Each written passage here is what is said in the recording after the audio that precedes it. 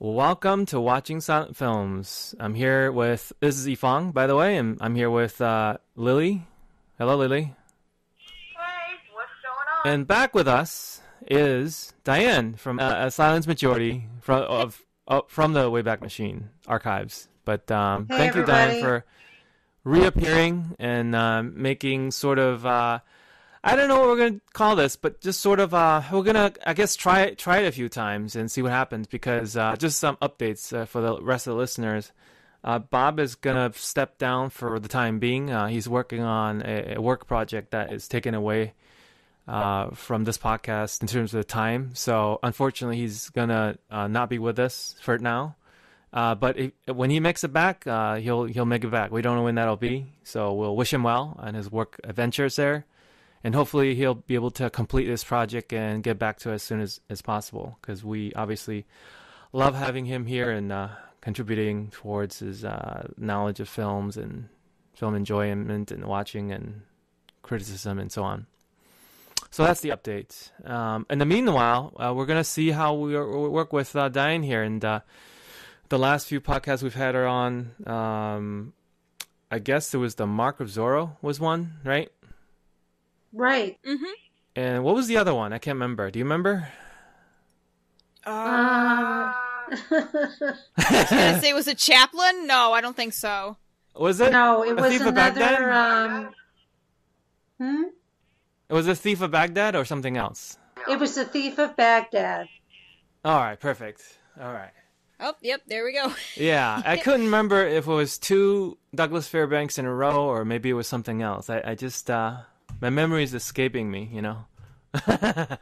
So, anyways, so that's just some updates on the podcast for the listeners there. And what we do here on the podcast is we pick a film or a series of shorts and we talk about it. That's pretty much it. We watch it, the silent film, and we talk about it. And this week we're going to talk about I.N.R.I, which is a film about Jesus' crucifixion from the same director, Robert Wien. We kind of been going on his filmography for a while now. So that's our feature this particular week. But in the meantime, before that, I just want to check in and see if anybody's watched anything recent lately. Or anything classic recently. Sorry, I can't talk today. Well, I just saw Citizen Kane recently. You just watched, what was it? Citizen Kane. I mean, you've seen that before, right? I assume? Oh, I've seen it many, many times, and I still think, I don't know if it's the best movie ever made, but it's up there. I think it crossed a line of more modern films. That's one of the ways it makes it special. And I've never seen any other movie like it, really. But then I haven't seen any other films, so, you know. But I watched 1941, right? Film group. 1941. Right. That's right. Orson Welles, the genius, essentially, artisan, who I believe conquered pretty much every medium he touches. Have you seen Citizen Kane, Lily? No, I haven't, and I was surprised we didn't have to watch it when I took that one film course in college. What kind of film course? What kind of film course doesn't have you watch Citizen Kane? Let's see, a liberal arts college. Let me tell you. Well, that's the ones that should be making you to watch, Citizen Kane. Yeah. What did we watch? We did watch. What was the? Oh, jeez. What's the Harrison Ford movie? Blade Runner? We had to watch that. And it was, such an epic. And, I did not care for Blade Runner at all. Maybe if I watched it again. But it's just, that with its techno-biologic warfare, gunslinging dudes in the 80s versus Citizen Kane, which is the most prolific movie of its time. No. But the book we have mentions it a whole bunch. Whatever. Yeah. So what are the highlights and what do you like about it, Diane, that you revisit it many times? Well, for one, I did get to see it on the big screen, which makes a huge difference. But I think that the all of the elements that you need for a really good film are all present. You have great acting, you have great camera work, you have great music, things that people don't really think about because they're busy watching a film. And of course, it has the backstory that people still talk about to this day, where it involved William Randolph Hearst and his mistress, Marion Davies, which is partially true. Orson Welles said, no, we took it from several different people and sort of put it together, but it's really well put together. It's not a mishmash. It's really a classic, and what can I say about it? It's I think that filmmakers have borrowed from that film over the years. Steven Spielberg borrowed it for Raiders of the Lost Ark. Well, he even has a sled on his over his fireplace, if I'm allowed to give that away, the Rosebud sled. So it's a film that starts and it comes full circle through a lot of paths of flashbacks. And I like the way it was put together. The editing is great. And the writing won an Oscar. And that's a lot there to recommend it.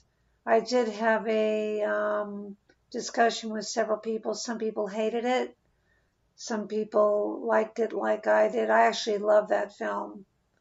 And I think that Welles topped himself at the beginning of his career, because after that they had problems with him, sort of like an Eric von Stroheim, spending too much money, going for visions, making things too long, behavior like that kept his projects from being finished fully. In fact, there's a little story when he was making Macbeth that he ran out of money for costumes. And there was a scene that he turned into a steam bath scene. He got a bunch of sheets for the actors and he had them talking in a steam bath. And that way he got his costumes. So Welles is a very, I think he's a genius, but a sort of a self-destructive one. And I think that he took himself off to a very good start of having people who loved him and people who hated him. So, but that was the beginning. And of course, he made a dent in radio, which was shocking with the War of the Worlds. So, I like him. I've seen a lot of interviews with him, and the man has been around. So you say that somebody's been around the block. Well, he's been around the world several times, and he's met a lot of people and has a lot to say, or did. Yeah, the reason why I stayed in the beginning that he conquered multiple mediums is that he was kind of like a child prodigy, and he actually never graduated formal school, whether it was elementary or junior high or high school. Basically, essentially out of box, as it were, quote unquote. He was able to read, write, and create art at an extremely young age. And by the time he was either 18 or, during his teens, he basically conquered theater. He ran multiple theater productions that were just revolutionary. The thing that he's noted on his Wikipedia is that he did, what was it? Othello with an all-black cast or something like that. It was one of the Shakespearean plays. Don't quote me on that. I can't remember which was revolutionary, because one of the Shakespearean plays references the character as being the darker skin or whatever, and so he was one of the first to staged this play with all, black cast at Harlem in New York, and that blew people's mind. Like, because even at that point, as much as you like to think post Civil War that everything's equal, it's not.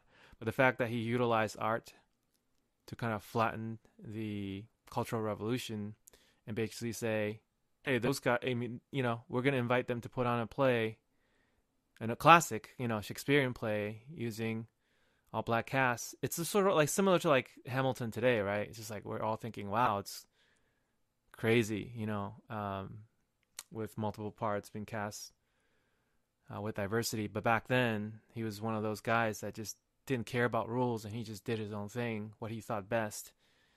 And so things like that, he conquered stage. He staged multiple theatrical plays that were just breakthroughs, just amazing.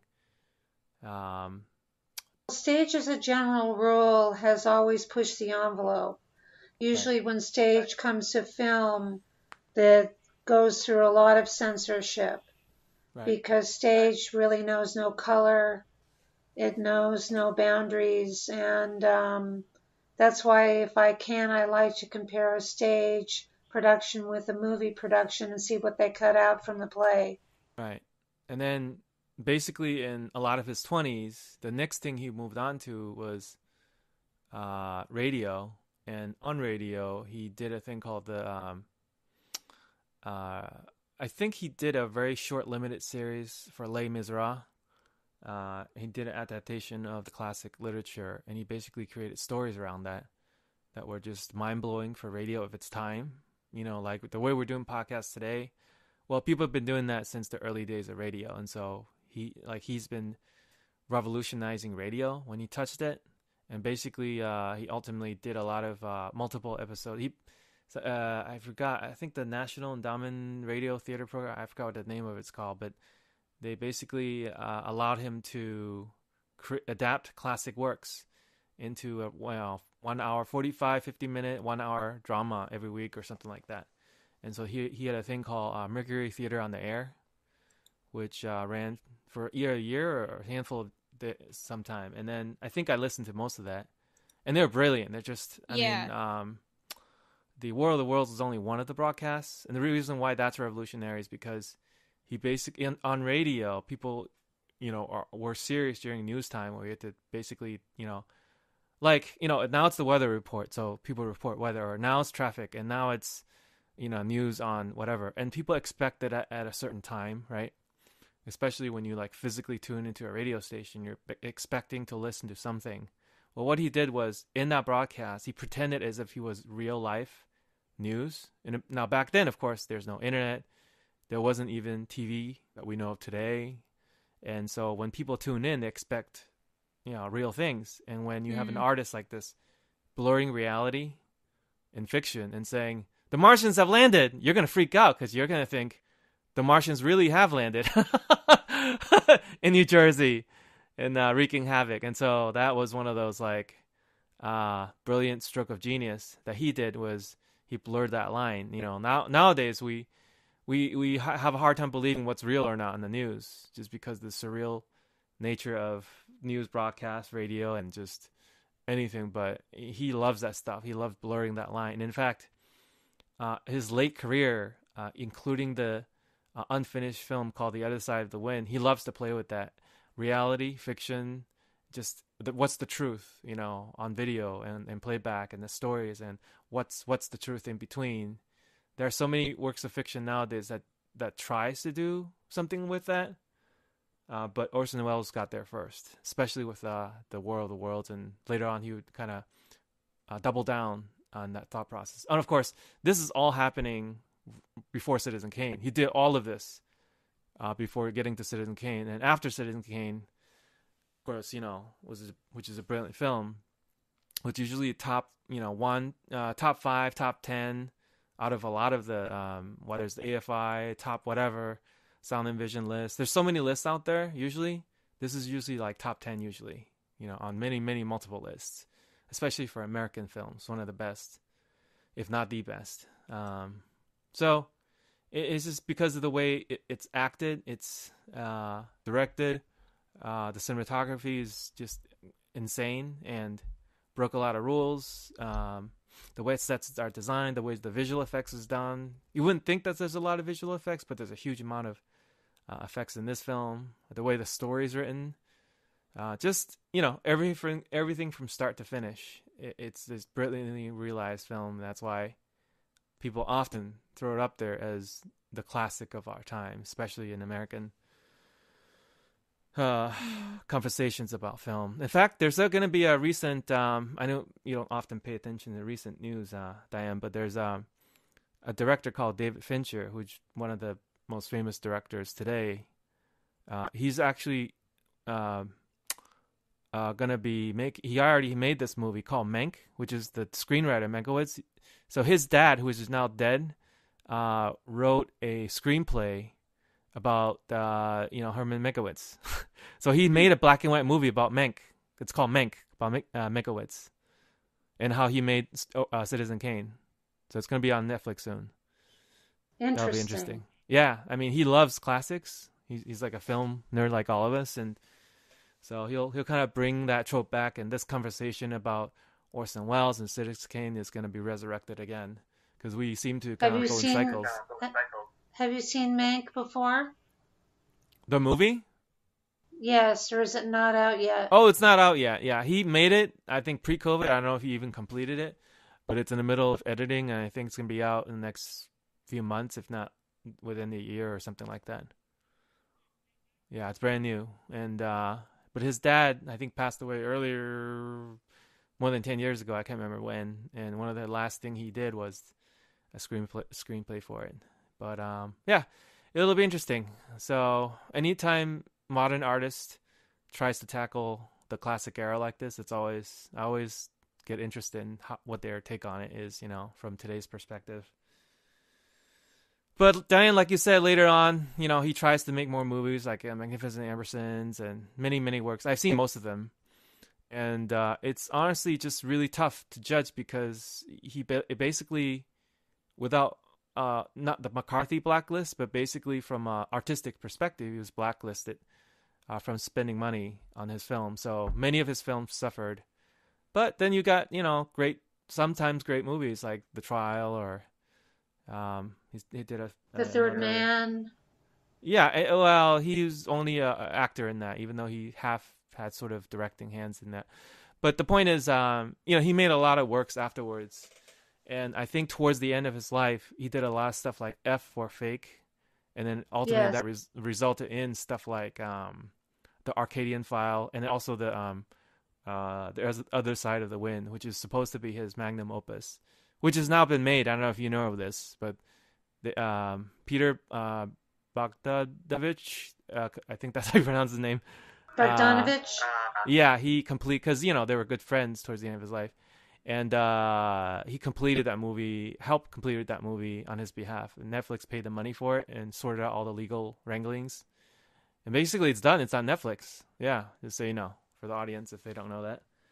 For a long time, for 20, 30 years plus, it was like this mythic, like unfinished last work of Orson Welles that it will never see the light of day until it did.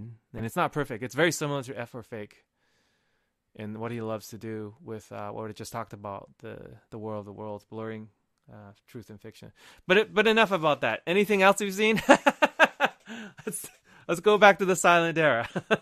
Well, one thing I wanted to bring up was just that I think when you were talking about Wells, did you mean that he won the Peabody Award? Because it said he won it he received a special Peabody Award in 1958.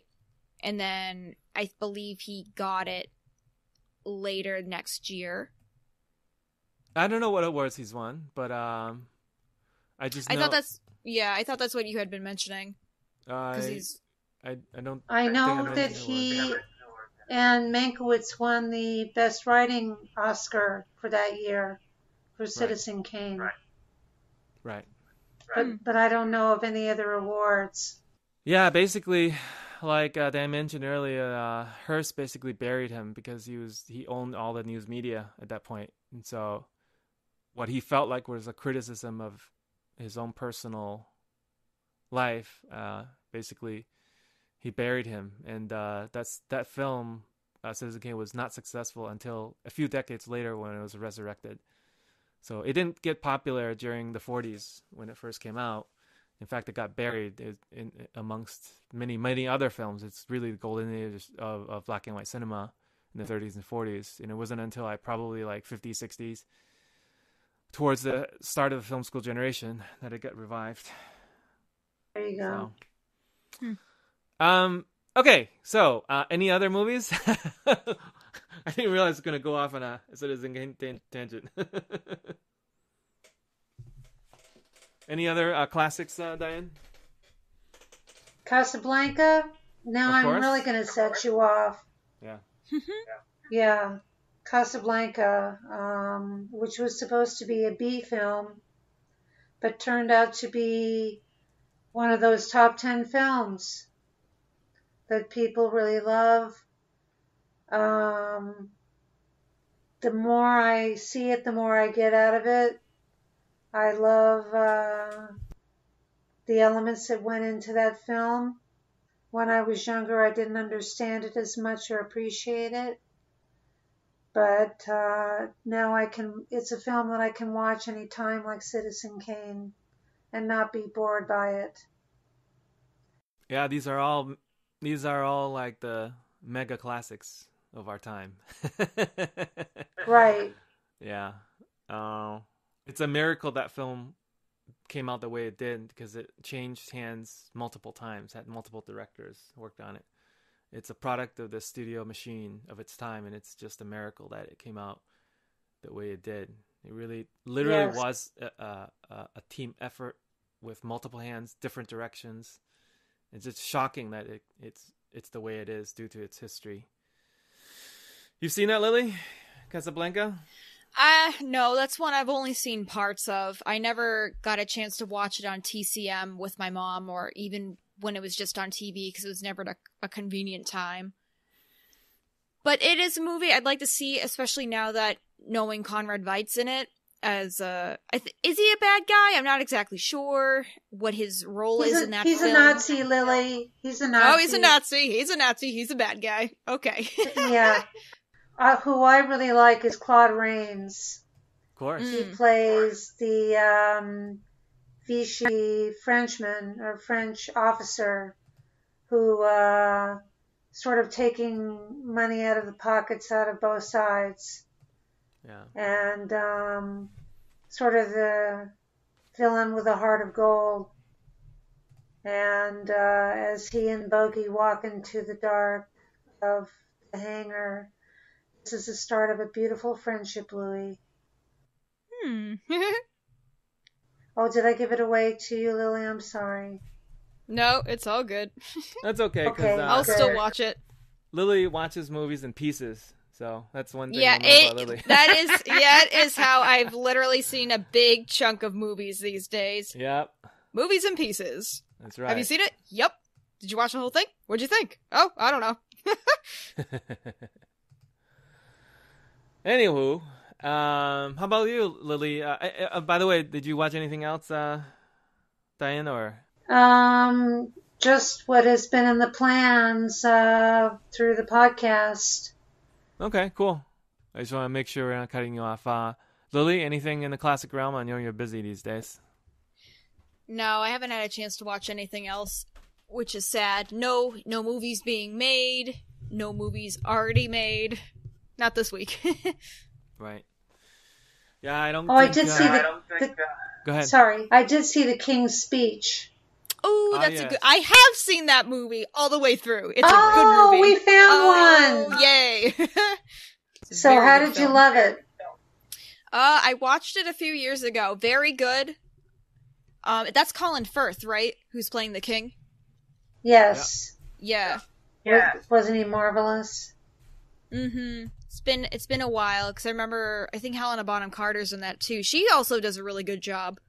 I don't remember it quite so much now, but just when they have the straight shots with no cutaways on him, it's really good. It's really powerful. I think it won some awards at the Academy. I just can't remember which ones. Maybe Best Actor? or maybe it was. Yeah, I Best think Picture? a few of them are nominated. It might have won Best Picture, but I think one or both of them were. They were both nominated for a role at that point at the time of the film, but I don't know if it was because of this film. Oh, I think it won. It did win the best picture of that year. Yeah, so it won. Well, it certainly deserved it. Best Picture, Director, Actor, and Screenplay for that year. Wow. For the what year is it? 2010, I guess. I was gonna say about 10 years ago it came out. Yeah, roughly 2010. Yeah. Anywho.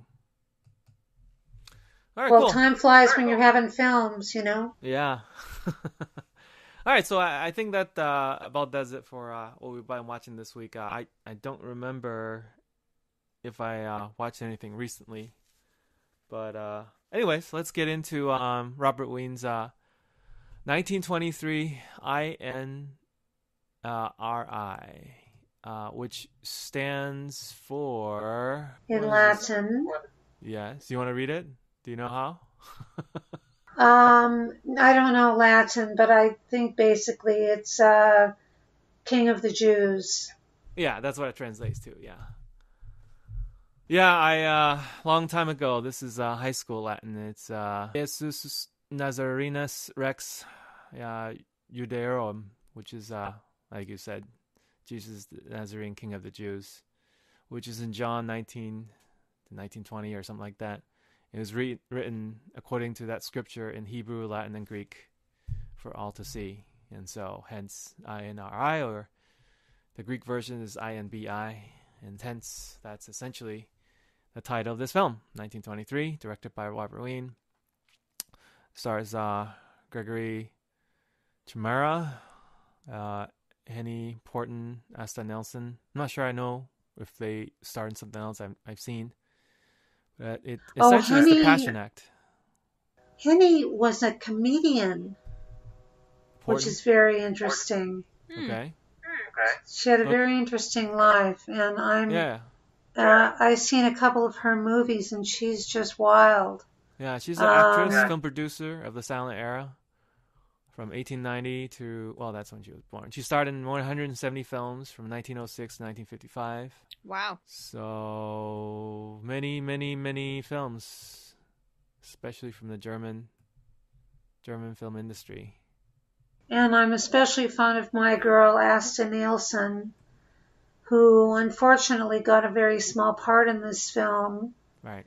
I would have loved to have seen her more. And that's another film that I saw the other day was the Baby Eskimo, which is a great comedy. And she was the star, and I don't think there was a scene she wasn't in. So that sort of made up for it for me, because I really like her as an actress. Oh, good. But she played Mary Magdalene in this one. And Henny played a very subdued Mary. Right. So they were very subdued performances. So essentially, it's kind of the Passion Act. You know, I don't know if you guys are aware, but in many countries outside of the U.S., I'm not aware of any. Maybe they do perform this, but sometime around Easter, before Easter, a lot of places in Latin America, a lot of places in Europe, they would reenact sort of the Passion, like the Obergammerau in Europe. Yeah, so essentially it's like the road to the cross and stuff like that. They reenact that in like it's a big sort of celebration / holiday type for both religious and also probably cultural purposes across many Western countries, I think. So I feel like because that's been around since before movies were even made, so that culturally has been around for ages, you know. So I think culturally it's been people's lives for a long time. And this film is an adaptation, I think, of both those things and also just, you know, of obviously, you know, the story.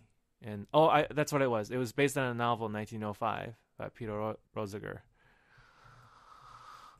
And this film was reissued in 1933 in the U.S. with added music track in the title and narration, the title being The Crown of Thorns. But the way that he made this was kind of unique, at least according to the Wikipedia. He set this in modern Russia, and then he used the character of Judas Iscariot as a social revolutionary who wants Jesus to become a leader of the Jews from a political perspective, nothing to do more with his deity, to rise against Roman army. So it's very political from his portrayal. Although I didn't really get that when I was watching the movie. Because there's footage missing. Yeah. That's right, Lily. Yep. So overall thoughts. Let's start with Diane. What do you think? Overall thoughts. Well, I've watched a lot of films on Christ, from silent Manger to the Cross, all the way up through modern times to Jesus Christ Superstar. I don't know why I'm attracted to these films, but each film has a different take on the Passion of Christ, and I sat through this whole thing, and if you're expecting expressionism from Ween from this film, in my mind, you're not going to get it. He played it more biblically, but I'm not sure he knew what he was thinking. He starts out with the birth of Christ, and then he jumped to Jesus talking with the elders, which actually is my favorite scene in the film, where you have a young child talking to the elders about religion according to the Torah. But there were a couple of unintentionally funny moments, and I don't know if it was from the way that they took the language and translated it. Pilate, who is played by Werner Krauss, who is a Ween stock player, plays Pilate.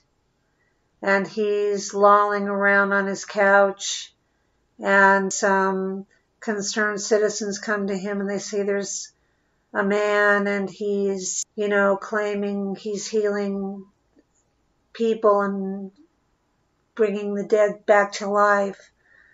And Pilate sort of throws his hand back and says, "Oh, not another one." And I thought that was sort of intentionally amusing.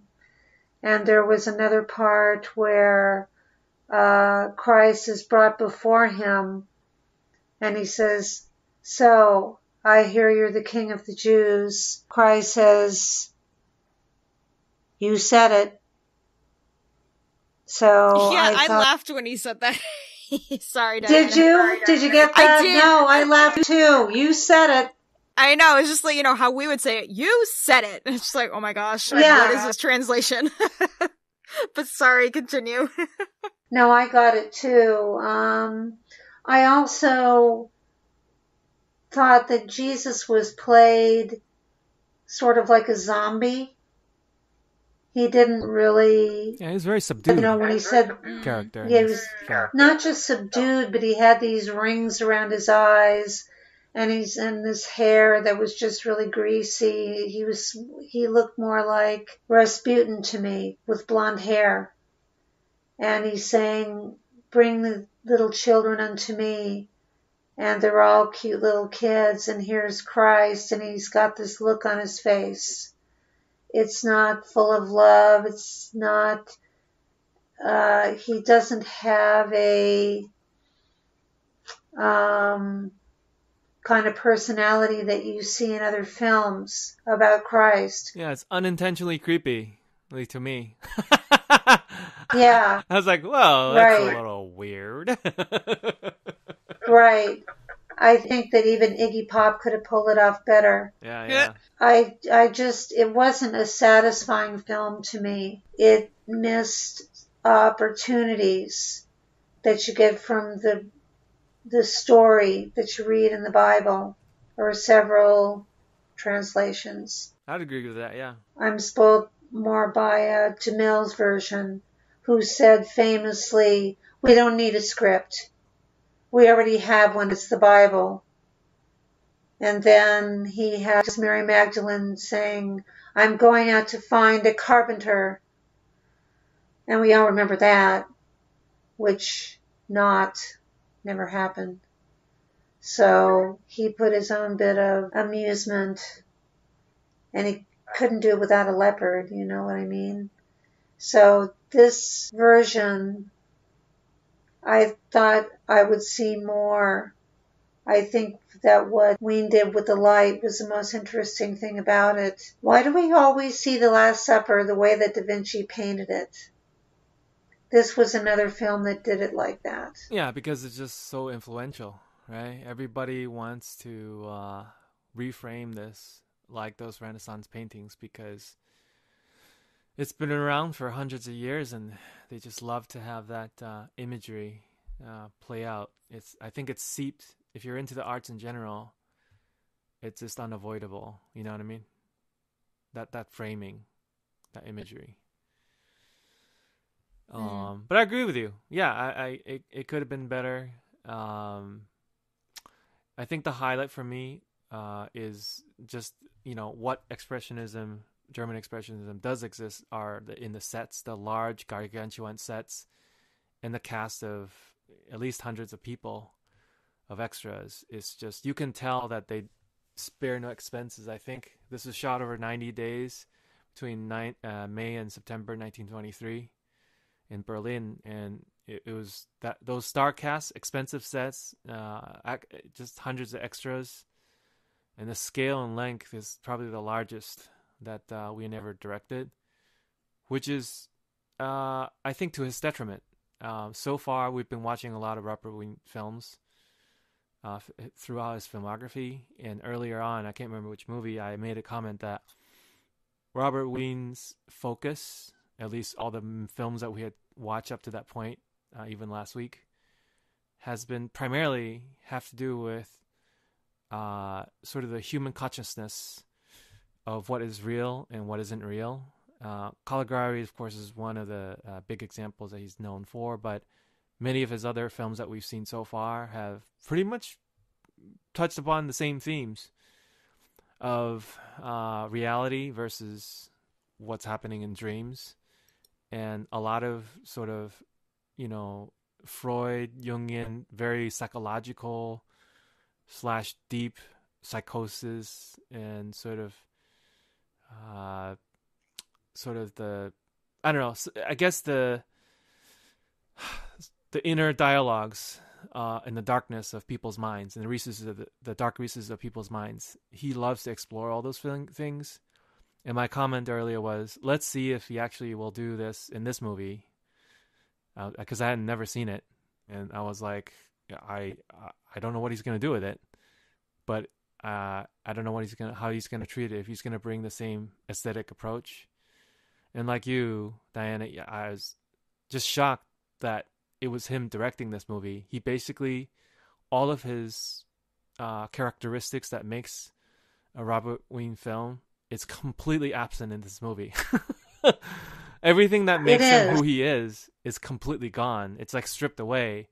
It's almost like a modern day director who is making a movie for money, right? And so I don't know if he's made a lot of money out of this. Maybe he did it for money, or maybe producers or somebody put pressure on him to do this film a certain way. I don't know. I don't know a lot of backstory about this film, but how it came out was pretty, in my opinion, bland for somebody who's capable of visually striking films, with incredible deep insights into human darkness.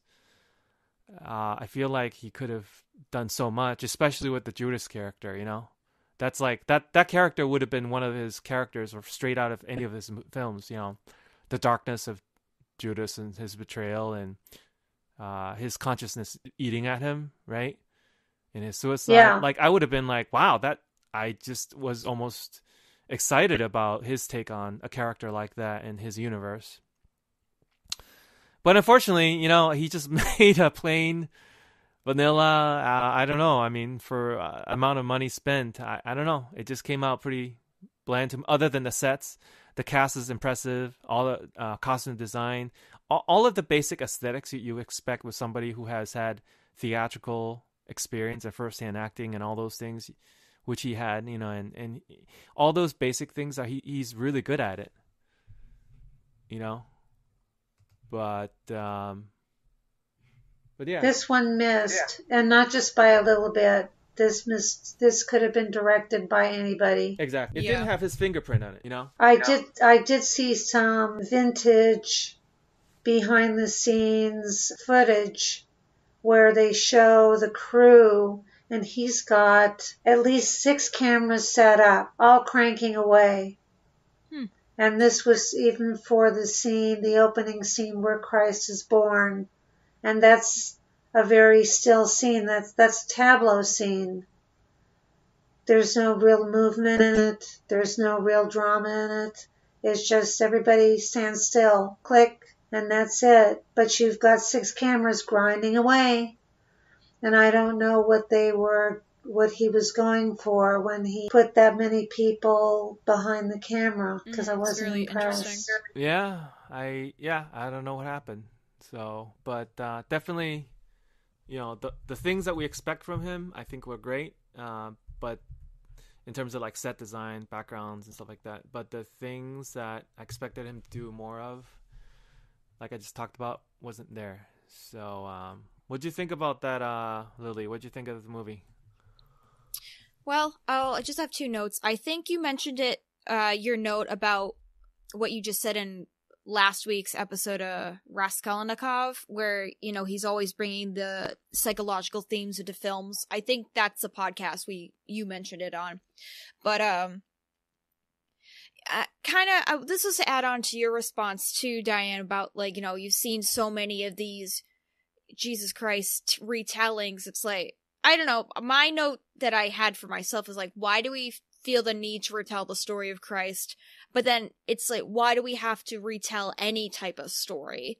I mean, is it just to keep it fresh? Is it just to take a new spin on it? I mean, it's like creative license with any story. So it's just kind of, for me, with the pieces missing from it, there definitely was part of that story you don't know what he's trying to do with it. It was just another kind of boredom movie for me. If we weren't watching the podcast, it would have. If we weren't watching the podcast, if we weren't talking in the podcast, I wouldn't have watched it. It didn't help that the music for it was lost either. So even just trying to find some type of, I don't know, I listen to lo-fi jazz or whatever I can find that might equal what I'm watching. So that doesn't really help, because you're trying to balance out the sound compared to the film itself and make sure it's not going to take away from what you're watching. But at the same time, if what you're watching is dull, then what's the point?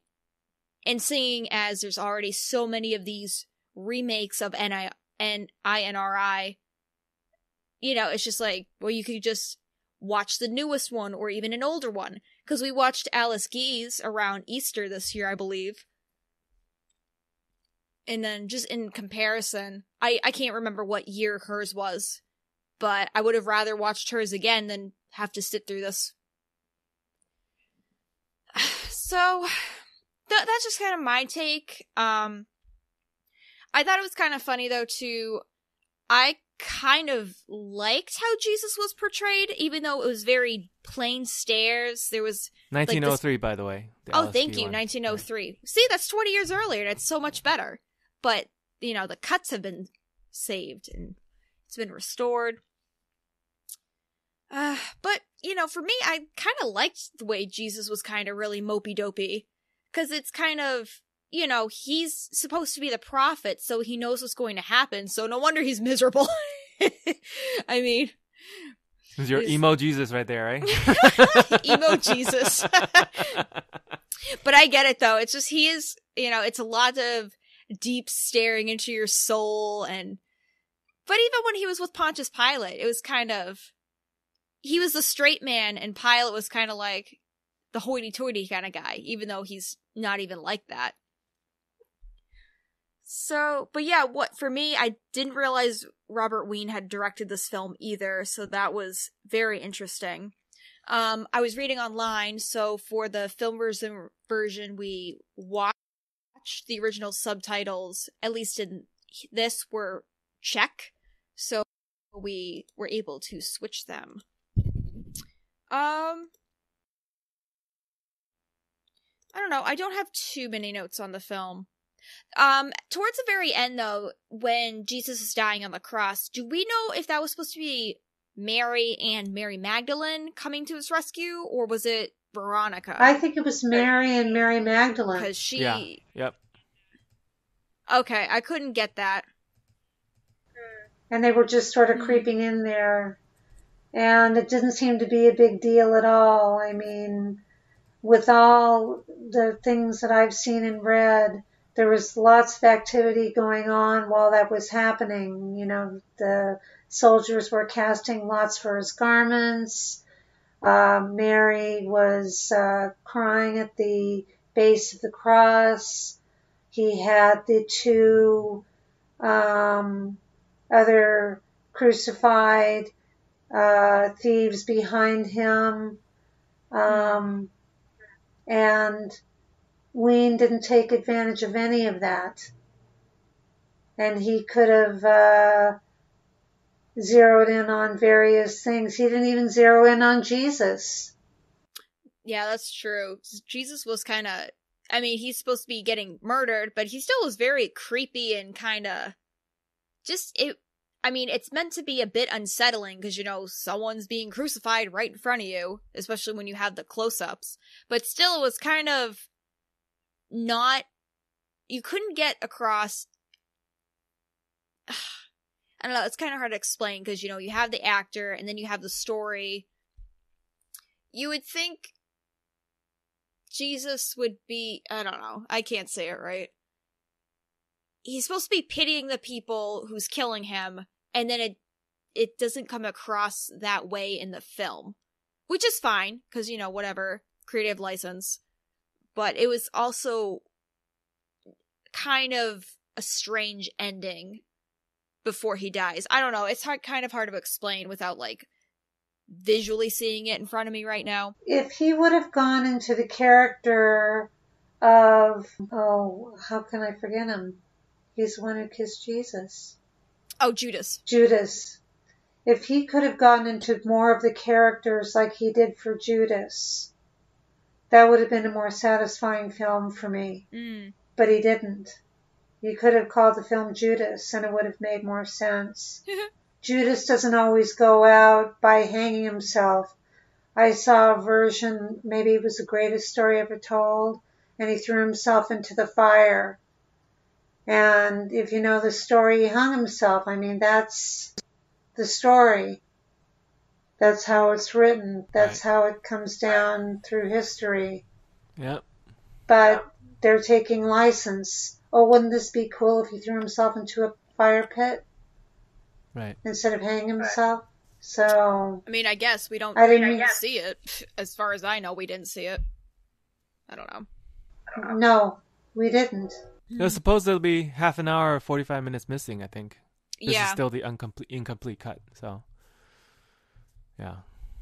Well, that's like taking the Ten Commandments and cutting out DeMille's modern version. And I like his biblical version much more than I like throwing modern sensibility into the film. I never could understand that. But that's DeMille. Give the people what they want. Of course. I think with the way the film ends, too, it's on such a rough note, because it obviously seems like after Jesus dies, that part of the film is missing. Because the intertitle card ends with the guy saying, I think that's a Roman soldier, this is not a human being. And then it kind of holds it there, and then the movie cuts out. So you're just kind of like, what? I mean, obviously, he's the son of God, so he's not a normal human being. But I don't know, just having it end there kind of makes you even dislike the film a little bit more in a weird sense. Not at any fault because of the lost footage. It's just kind of such an unsatisfying ending, at least on my part. Because I don't know, you're kind of just like, yeah, and it's the biggest cliffhanger ever. Even though we all know what happens. I don't know. What's your thought, Ifong? Well, my favorite version is DeMille's version, despite his showmanship. But there's an early version, I don't know if either one of you have seen it, called From the Manger to the Cross. And that was made in 1912. And the actor's name was John Henderson Bland, who is a very unusual dude anyway. Mm-hmm. He dressed as Christ, he had long hair like Christ, and he behaved like Christ. And they made this film in the Holy Land. It was one of the first that was made on location. And they took a trip on a ship over there, and he was Jesus all across the crossing. He played the part very well, given the time and characterizations, but that film actually made me cry. I'm a sucker for crucifixions, and they usually bring out the emotion. This is 1912 version, filmed on location in Egypt and Palestine, directed by Sylvie Olcott. Correct. Actress, screenwriter Jean Coutier, and I think she portrayed Virgin Mary in it too. Got re-released in 1919 as well, Vitagraph Studios. Yeah, they took it over. It was Kalem that first produced it. Right. But it had more feeling to it. I got the feeling that Robert Henderson Bland played a Christ, that he really believed he was Christ. Of course, you know, that film utilized James Tussaud's the watercolors, the life and death of our Jesus Christ, the 1896-1897 watercolor paintings for the tableau which I have not seen. Yeah, so he's an artist who drew 350 plus watercolors, and he's one of the I don't know if the very first. Who knows if he's actually the very first? But he's an artist who traveled to Palestine and did primary research. Took some still photography, then came back and did a watercolor painting. I don't know if you call it painting, just watercolors of the still photography he made, and basically tracking the life of Jesus, you know, from birth, life, death, all the way through. And his paintings were so influential culturally that it was the basis for the Alice Guy Blanchet adaptation, 1903, and of course. Herbert Reynolds, and also the head of Kalem, Frank Marion, looked at this copy, like physical printout, like the watercolors, and it was on tour from everywhere. And right now, the Brooklyn Museum of Fine Arts owns it. I don't think they've taken it out to display for a long time, but in the 1920s, 20s, they used to constantly be taken out, and a lot of people loved it, and it was very highly influential culturally, just across the board, and it inspired a lot of things, including films, of course. But a lot of Jesus movies were essentially inspired by that. Just as a side note, for our local library, I actually was able to borrow a complete watercolor, beautifully rendered on a really large print book from some library network locally. So I got lucky because Boston has one of the best libraries in the country. But I don't know out there if you're capable of accessing your library network to get that. But for us, I was able to actually firsthand not visit the museum. That would have been even better, but at least look at all of the watercolors for when we were doing our podcast for reviewing the that episode for Alice Guy's work. So that's fabulous. Yeah, anyways. So it doesn't surprise me that inspired them, and of course this inspired I think the Robert Wien film as well. So, any parting thoughts or additional thoughts or parting thoughts about this particular work? I really don't have anything else to add other than that it was production-wise, the physical sets and everything was beautifully rendered, but in terms of the story and characterization, I due to the thing that we just watched, the filmography of this director, I really expected way more than kind of this lackluster effort. So, anyways, that's my take on it. So, any last parting thoughts from you guys? Well, I have this one. When I was doing information searching, I found a small kind of blog about the film, and this is from a guy named Brad who gave it about 3.5 stars. I'm just gonna kind of read what he wrote. I'm not sure if it really needs to be in the show notes, but I guess I could link to the website just because I suppose that's a friendly thing to do. And they're all talking about the online YouTube version. Right. Despite this and other imperfections on the available copy, Wien's telling of the Passion is mostly conventional, yet visually striking. His Jesus is ghostly, dark expressionistic circles around his eyes which convey the inevitability of his death. Wien's framing of the Last Supper in particular feels otherworldly, framed symmetrically with the actors moving slowly, creating a meditative tableau that allows the moment to embody the full spiritual meaning. Meanwhile, the crowd sequences seem to borrow from Hollywood epics, and he mentions Griffith's Intolerance, and combined makes I.N.R.I. one of the more impressive tellings of the New Testament I've seen. Now, obviously, we're talking about this way after this review was put online, but it's just I just kind of wanted to bring it up that because we have one opinion, that doesn't mean we're the end-all be-all. Just kind of interesting, because I kind of agree with what this guy Brad mentioned, because some of the parts of this film are kind of visually stunning, despite being a little dull and lackluster. So, I don't know, I just kind of wanted to throw that in the podcast. I thought it was interesting, but for me, I personally don't have anything left to talk about. That guy did it for me, so that's what I have to agree with, and I guess that's my thought. Yeah, I mean, certainly our opinion isn't the be-all, end-all. It's just kind of what we think.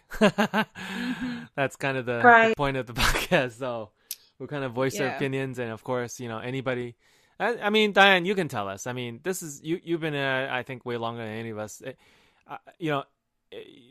One person's opinion about a movie is going to be very different than another person's opinion. One person can label the silent film a classic, and the other could say, about that movie, same movie, right? It can be watched by different eyes, from different perspectives, from different people, right? Right. I mean, but this movie did not draw me in emotionally at all. Right. It just didn't. And I was hoping that it would, because it is a story of emotion. Great emotion. And he didn't even get, he went through a lashing of 39 lashes. We didn't get that. Not that I'm looking for violence, but we're looking for what Jesus went through and what people were seeing and how they were affected. In fact, I found an even smaller review by Louis Ducasse. He said that it was the 5th film of Wien that he had seen, and he wasn't very impressed. The story only covers the most famous parts that everybody knows about Jesus. Even if you're not religious, you may know a lot of this story, and after all, the execution and the outcome feels shallow. The beginning is confusing, the acting is very meh. It doesn't feel realistic, and neither expressionist except in some minimal parts. I think it is incomplete, but I don't think the 40 missing minutes could help. So, I wish I could say, hooray, this was a hidden treasure. But for me, it really wasn't. But I can say that I watched it. Yep. So there you have it. That's our take on this film of Robert Wien's. So thank you, Diane. Thank you, Lily. And you can find more of our stuff at watchingsilentfilms.wordpress.com. Again, that's watchingsilentfilms.wordpress.com. And you can send us email at watchingsilentfilmsplural@gmail.com. And you can find more of Diane's stuff at the Facebook group. First, you got to log into facebook.com, and you just search for the silence majority. It's going to be one of the private, or is it public group? I guess not private group, but it is a public group. Public that you can check and interact with her, and you can find more. But it's important to put way back, otherwise you're going to get the silence majority political groups. Got it. So make sure you add in the silence majority, the Wayback Machine, and that will land you on the correct page. It should. Yeah. It should. No politics on your page, right? No politics. No. Even the slightest bit, not a whiff. Okay. So I leave that for other people. Yeah. So thank you, listeners. And if you wouldn't mind leaving a star rating or perhaps some reviews, it would help other film fans find our podcasts, especially on Apple Podcast platform, but really any other platform that you find us through.